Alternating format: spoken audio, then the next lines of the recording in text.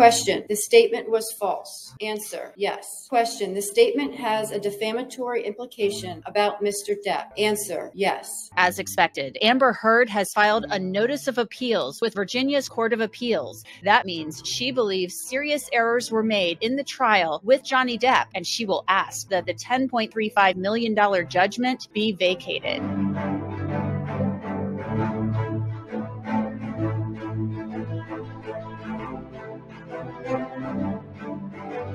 I'm Angenette Levy, and welcome to this latest edition of Law and Crime's Sidebar podcast. This document was filed on Thursday morning, and it was just around the time of the deadline set by Judge Asparati, who said it had to be filed within 30 days of June 24th. That is when the judgment in the case was finalized. Cameras weren't in the courtroom, of course, for that, but we were there and we saw how it unfolded. So joining me to talk a little bit about this is Katherine Lizardo. She is a plaintiff's attorney out of Texas and has followed this case closely with me, and I know you know her from Law and Crime and from being here on Sidebar. So Katherine, welcome back to Sidebar. Thanks for coming on. Thanks for having me again, Angenette. So I want to answer some questions that I know that the listeners and viewers have because they've already started coming in on social media. People are asking, did she file the suspension bond? And we know that she filed the $500 bond required to file the notice of appeal. And she hasn't filed the suspension bond yet. I verified this with the Fairfax County Clerk of Courts. So explain to the listeners and the viewers why that happened. For now, Amber Heard only needs to file the appeals bond. In Virginia, there are two types of bond that she had to post to file her appeal. The notice of appeal, which she filed today, must be filed with a $500 appeal bond. That's required. If you think about it as procedural payment, administrative payment, the $500.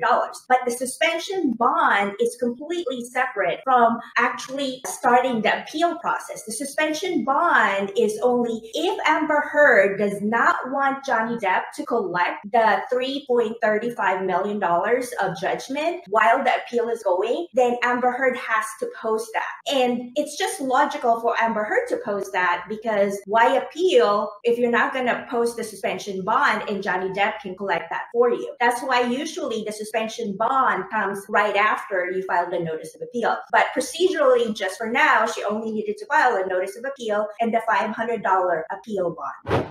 Amber Heard's attorney, Elaine Bredehoff, Katherine, the day after the verdict, had said on the Today Show that Amber Heard did not have the money to pay this judgment. So if she doesn't have the money to pay the judgment, would her insurance company, Travelers Insurance, possibly put this money up in the suspension bond, with the $10.35 million plus 6% annually that the judge outlined in the hope that she would win on appeal and they might be able to recoup some of the money? That's a very interesting question, Angenette. Right now, we see that Travelers, her homeowner insurance, has sued New York Marine, which is another insurance that Amber Heard has, and has sued Amber Heard separately for the attorney's fees and costs and also indemnity duties that those insurance companies have. And indemnity duties meaning they have the duty to pay the judgment of $10.35 million. So that is still a question out there. I highly doubt that Travelers, and especially New York Marine, would put up the suspension bond for Amber Heard right now. So it will be interesting where she will get this because the judgment was and the verdict was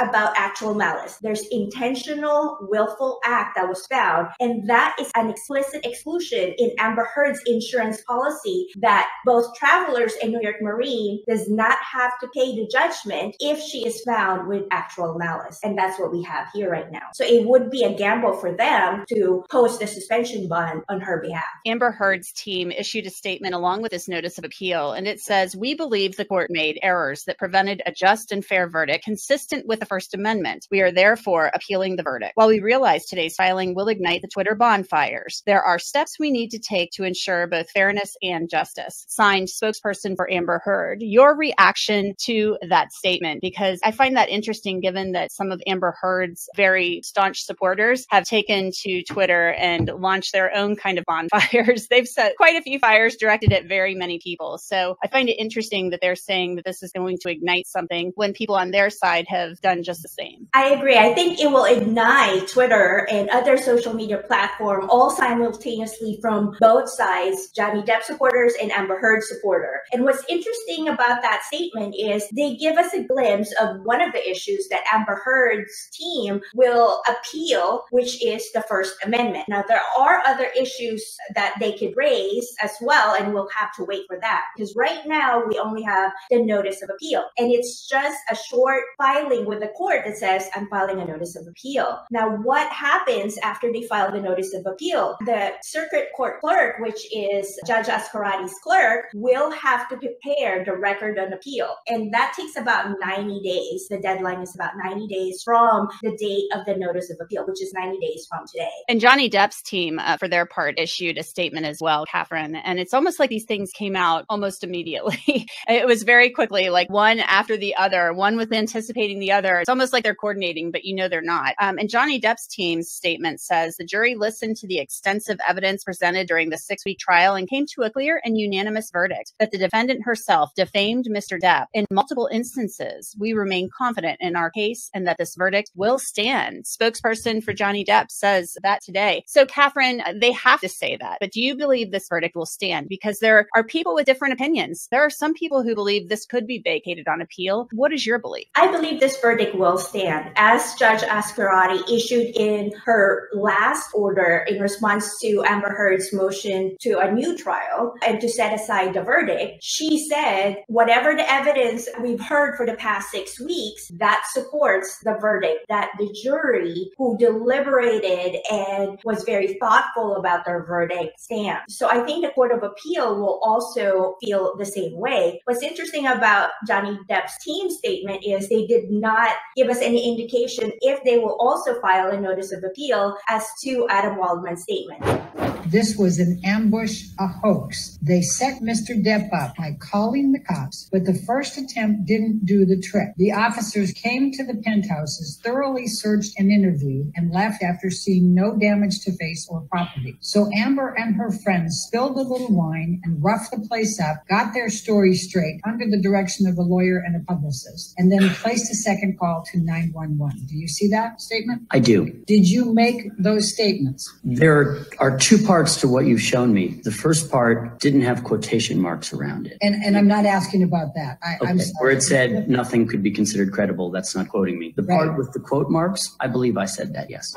And I've asked about that, and we don't have an answer on that just yet. But it is interesting in the judgment, they objected. They listed their objections to the verdict, but didn't say whether or not they plan to appeal. And so it makes you wonder, will Johnny Depp just write a $2 million check, or will he appeal this? Because, Katherine, I know that Linda Kenny Bodden has told me in the past, one of our hosts on Law and Crime, that she believes that that would be overturned on appeal. What do you make of that, the judgment against Depp or Waldman's statements? I think the same way too, because it seems that second statement that was an issue was just so convoluted and could be confusing for the jury that that judgment might be questionable in terms of that, whether it has supporting evidence and whether there were any errors there. So I actually believe that Johnny Depp will file a notice of appeal regarding that statement, especially since, like you mentioned, they filed that objection as an exhibit, which you don't necessarily see in a final order. I've never seen that before. So why put it there?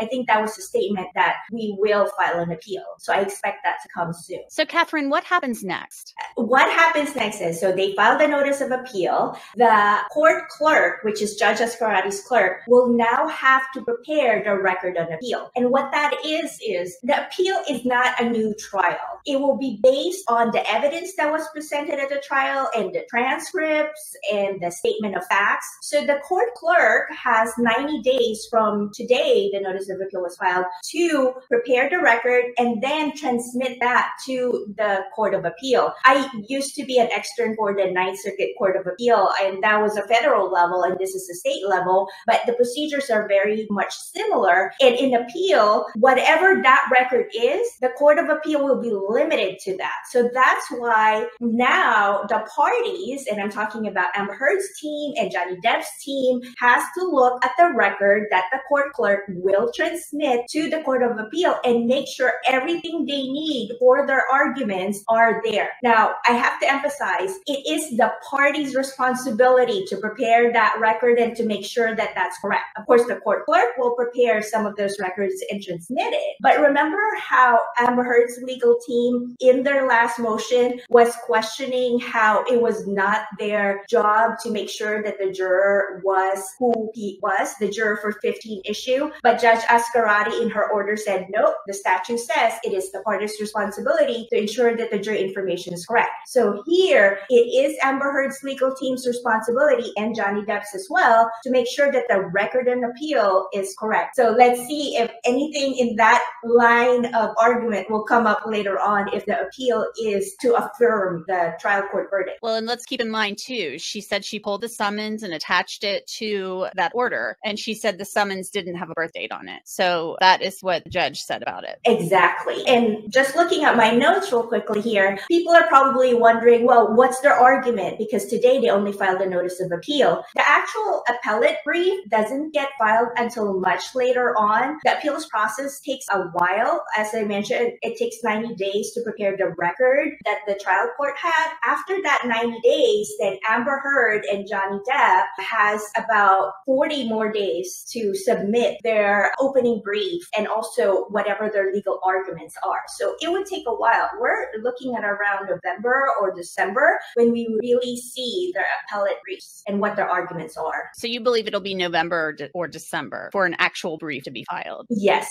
exactly. Just because of the statutory timeline. That's when we'll see their briefs and it will be thick. Well, couldn't they ask for an extension too? I've seen that in a lot of appeals where they request an extension of 30 days or something like that because, you know, a record like this is pretty voluminous. Yes, and they could definitely request an extension. But if they don't, then that's the timeline that we're looking at. And then afterwards, once they both presented their appellate briefs and their reply briefs, that's when the Court of Appeal will schedule the oral argument hearings unless they summarily, meaning they just say without oral arguments that we're affirming the verdict in the trial court. Come soon. Okay, well, we will wait and see. Katherine Lizardo, thanks so much as usual for coming on. We appreciate it. Thank you, Angenette.